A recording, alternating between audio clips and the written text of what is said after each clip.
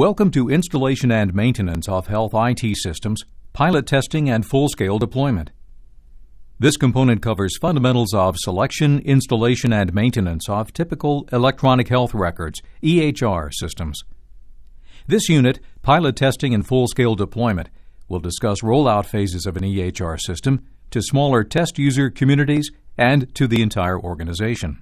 The objectives for this unit, Pilot Testing and Full-Scale Deployment, are to identify pilot testing, deployment steps, and group for pilot testing. Develop a plan for training pilot users. Gather and prioritize feedback from pilot test. Recommend amount of legacy data to preload. Develop a plan for implementation using best practices. Identify post-implementation practices. As the rollout date approaches and internal testing winds down, at some point real users must be allowed to interface with the new system, take it through its paces, and provide feedback. We call this process pilot testing. Pilot testing is designed to catch and correct potentially costly errors before they are magnified through full deployment. Pilot testers not only put the system through its paces at a technical level, but also reaffirm that efficient workflow practices have been adequately modeled during development. Defining a pilot testing group is largely dependent on the organization's size, structure, and its priorities. In larger organizations, consider creating a steering committee to assist with identifying pilot practices or departments. This committee should include a cross-section of users pulled from the stakeholders of the project. Developing and using a readiness assessment prior to the pilot testing phase can be beneficial for assessing staff abilities and to identify technological shortfalls for each department that may need addressing prior to the rollout process. The readiness assessment can also help devise a final rollout strategy by identifying which departments are more willing and capable of more ambitious rollout schedules and which departments will need additional readiness efforts prior to implementation. Training for end users is critical for a successful software rollout. The initial training session should also be used to identify expected changes in workflow the user may need to address. It's only natural for people to not retain many of the details during the initial training session, so the initial session should be followed up with additional sessions as the rollout date approaches, so the user feels reasonably comfortable operating the system without being totally dependent on the rollout team. Initial training should include necessary topics, even if they are complex and unlikely to be retained fully.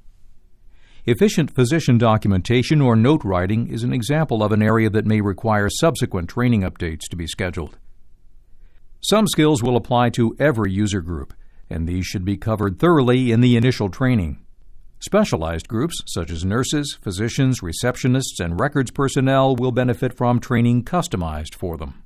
Several strategies for providing user training are available. A train-the-trainer approach has the system vendor train a small group, who in turn train the remaining users. Standard classroom-style training, where the vendors create in-person courses, can also be efficient in training large numbers of users. Web-based training is often self-paced and convenient, but care has to be taken to ensure that training is effective. One-on-one training is often the most effective, but the most expensive for time and resources. Sometimes a variety of training methods can be engaged to better reach the workplace staff, each with his or her own preferred style of learning. EHR training time will vary depending on each user's responsibilities. For example, at least one institution raised their training allocation from 4 hours to over 10 for physicians after identifying comprehension issues surrounding different forms used for documenting and prescribing medications, along with a variety of other tasks. As stated earlier, the workflow and pre-implementation training should be adequate enough to enable the staff to retain enough information to comfortably use the EHR minimum support from the implementation team, who will be busy mitigating other technical issues. In most ways, you should consider the pilot test of your EHR as a mini trial run of the final rollout strategy. Begin with setting your pilot implementation dates and setting up training sessions with your project users. Here are some important tips about your pilot installations. Ensure your pilot users are able to remain flexible on project timelines and functionality. The implementation rollout team should develop a detailed plan for addressing both perceived and unperceived issues that might arise during and immediately after the rollout process, including a downtime plan should the EHR system need to be taken offline to resolve any technical issues. You should communicate in advance to your pilot users who to contact should issues arise during the rollout period, and make sure adequately trained technical support teams will be available throughout the transition period to quickly address any user or system issues. Provide a standardized communication process for internal departmental communications and feedback, centralized around an EHR implementation clinic liaison in order to facilitate more effective communication between the EHR team and the site. Develop and provide a formal orientation to the project for new members. This should ensure that everyone is aware of the policies and procedures driving the system. Complex modules or system additions, such as charge capture, may be deferred until later during the implementation process. Complexity in an initial system rollout may delay acceptance, but a simpler system that adds more useful but more complex features later can smooth the transition. Identify all stakeholders and attempt to involve them in the decision-making process so that different views and usage patterns are represented. This is especially important for those who are intended to use the system regularly. Medication dosage, disease management, diagnostic test accuracy scales, and other medically based instructions should be reviewed prior to inclusion in the system. Independent experts should provide this review to ensure that prescription errors are eliminated or minimized. This is particularly true for in-house applications. Ask users to report any potential mistakes. It's important to remember that even during the pilot and beta phases of a project implementation, system stability is essential to gaining user confidence in a system. Even brief periods of instability can leave a negative impression on your users long after the instability has been resolved. Once the pilot implementation has occurred, it is important to listen to your pilot user feedback to isolate and resolve potential glitches in the system or make interface adjustments to resolve severe workflow issues which may have arisen. Try not to get wrapped up in customization in the early stages, however, as it takes time to adjust to new work patterns. Actively solicit feedback so you can implement improvements before problems arise. Take nothing for granted. Slow resolution may demoralize users and result in low adoption. Surveys are helpful for collecting user feedback, and they can address such topics as workflow changes, user interface problems along with the adjustments the users would like to see made, and data errors the users have noted. Keeping a journal of experiences and processes is important for keeping up with the rich multitude of issues that you will encounter throughout the pilot, and a formal post-implementation review can also help in capturing and organizing this data. Now that we've discussed the process of pilot testing, let's move into the issues to consider when planning full-scale deployment. The first is what to do with your legacy data. Established practices will have many records in old charts. Define the parameters for selecting the chart information or other data that should be transferred into the EHR. Given the resources and expense required, you may make the decision based on age or relevance of the data. You will also need to decide which records will need to be incorporated as part of the initial rollout of your EHR versus which records will need to be migrated over in phases. What to transfer and when should be determined by practice preferences, physician needs, and available time and money. When evaluating how many resources to invest up front, however, consider that when your practitioners have to reference those paper charts later on, that carries a cost as well. The delay in a paper chart lookup is an incentive to not consult older information. The more data loaded into the system, whether by you or your vendor, the sooner you'll see the benefits of the EHR. Regardless of how much data you choose to preload, plan to keep the old paper charts accessible for the near term. Choosing to transfer none of the data is the cheapest option up front, but it will mean more resources later on in accessing those old charts. Keep in mind that not all parts of the old charts will need to be accessed with equal frequency, and that your practitioners will get more bang for the buck if high-value data, such as medications, medical conditions, immunizations, and allergies, are available digitally. Focusing on these data could be an effective way to save resources in the data transfer. If you do choose to transfer all types of chart data, consider limiting the scope in terms of time, such as from the last year. In general, the older the data are, the less likely they will need to be accessed, so the biggest bang for the buck should come from transferring the most recent data. One of the difficult decisions of an EHR implementation is the deployment strategy.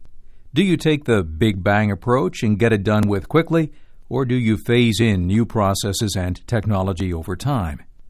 Quote, should all physicians go on the system at once? Should you start all functions at once? Ideally, all physicians in one office should go on the EHR together.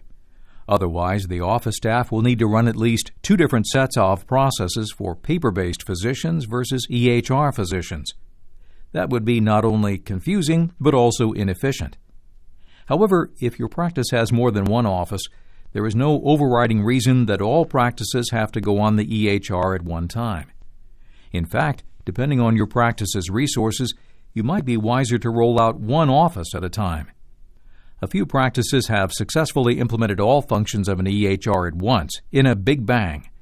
The consensus, however, is that success is more likely if you implement functions sequentially, in what is known as phased implementation. Unquote. Adler, 2007. This is especially true in larger organizations where big bang implementations, despite careful planning, have led to chaos in the practice. In some cases, clerical staff, nurses, and providers' work nearly ceased. Obviously, this can result in substantial productivity losses and inability to retain training. When applying the phased implementation approach, start with straightforward functions that require little interaction with the system. This will allow staff to develop familiarity with the system, and more interactive functions like messaging, notes, or prescription writing can be added. The EHR vendor will often have recommendations for phased rollout. Here are some tips for a successful implementation. Train, evaluate, and support your users throughout the implementation process. This is essential for optimizing user efficiency, effectiveness, and system adoptability, as well as for building user confidence. Test your system thoroughly before and after the final rollout, and resolve any issues, problems, or bugs as quickly as possible. Remember that the end users determine the success of your implementation. Support them from the beginning of implementation, throughout training, and in post-implementation support. Realize that implementing health IT is not the ultimate goal. The objective should be to maximize the efficiency, quality, and effectiveness of your care delivery processes. Support the implementation through proactive organizational policy. Facilitating user adoption through training and continued support can help you achieve optimum results. Just because the rollout has been completed and your IT teams are beginning to settle into a normal routine, the job is only beginning. Now your plan has officially entered the maintenance and update phase of the product lifecycle. There are some tasks you should do to close the gap. Now is the time to run another baseline test to determine any shortfalls associated with increased system usage.